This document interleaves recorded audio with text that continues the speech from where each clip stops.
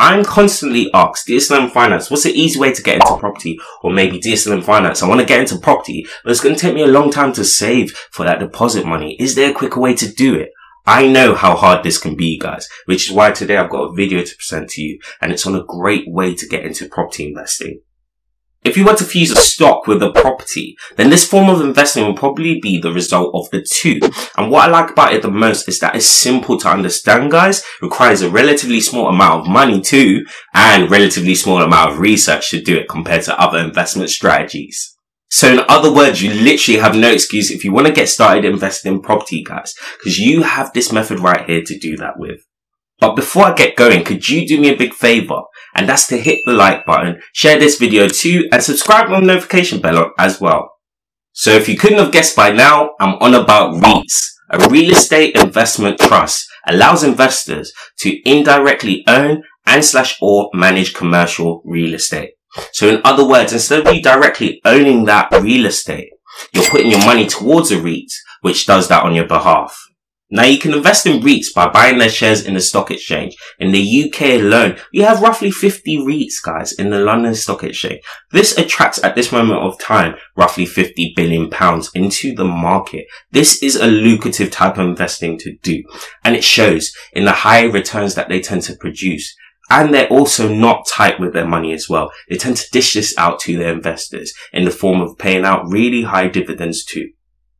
But before you guys go running off trying to find every REIT under the sun, it's important to know that generally speaking, there's 5 types of REITs to get invested in. So you got to decide which one you want to be involved with, or how many out of them. There's healthcare REITs. As the name suggests, this allows investors to get into a very niche part of the commercial real estate market, the healthcare industry.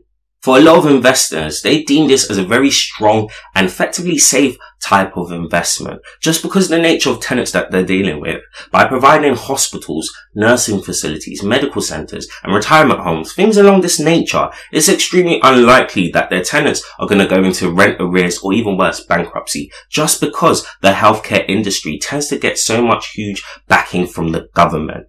And for a lot of investors, this sense of security attracts them the most. Next, you have arguably the most common type of REIT, and that's retail REIT. Now, if you look at your local shopping centre, the chances are it's probably owned by a REIT. Retail REITs tend to make the most amount of money from the rent that they charge their tenants, i.e. the retailers. Now, whilst this can be a very lucrative form of investing to get into, it's still heavily dependent on their tenants paying their bills on time. And I know you guys can see where I'm going with this, because with the current pandemic, coronavirus, guys, the retail industry has been heavily affected. Hence, I feel, in my opinion, that this type of REIT investment would have also been affected too in a bad way. With companies like Debenhams going bankrupt during this pandemic, this comes to no surprise. But I still want to urge as well, it depends on what type of retail REIT you're investing in. You know, ones that might specialize in the clothing industry, for example, those ones might tend to be affected right now just because the clothing industry isn't doing well during this pandemic. But if it was to specialize in the supermarket industry, then it's a different ball game, because we all know how well the supermarket industry is thriving in this pandemic, guys. Next, you have residential REITs. This is for owning and/or managing buildings that have multiple apartments in them, or for manufactured houses. As you can imagine, your main focus here is to ensure that there is enough demand, job growth and population for the very limited supply of housing that your REIT is offering their tenants in that area.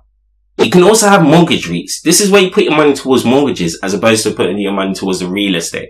Now, some people might find this a bit confusing, but it's very simple when you think about it. And to be honest with you, a lot of people are doing it without them even realizing that they're doing it anyway. Every time you put your money in a bank, by you putting your money in the bank, what you're basically doing is you're giving the banks an opportunity to take that money out and potentially borrow it to other people. Other people that want to take out a loan, maybe for getting a property in the form of a mortgage, guys. But the cheeky part of it is that they don't even need to ask you to take your money in the very first place. And just to rub salt on the injury, they get to keep majority of the gains, you know, from borrowing your money out. Whilst if you're very lucky, maybe you can have some crappy interest rates with it. Whereas a mortgage REIT gives you the cut that you deserve relative to how much money you've put in.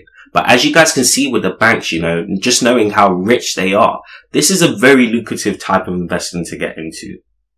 And finally, you have office REITs. As you can probably have guessed, these REITs allow you to invest in office-based real estate. If you drive around your local area, chances are it probably won't take you long to see an office let sign put up by a REIT.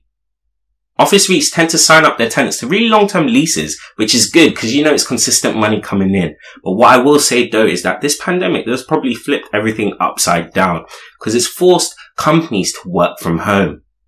And from that, I reckon a lot of companies have realized that actually they can take all of their business online, hence reducing the need to rent out huge office spaces. So don't be surprised if this form of investing is badly affected in the future too. Regardless, I hope I've shown you guys a lucrative way to diversify your portfolio. This, along with the fact that it's got a lower barrier to entry, makes it such a great way to get into the property industry for a lot of first timers.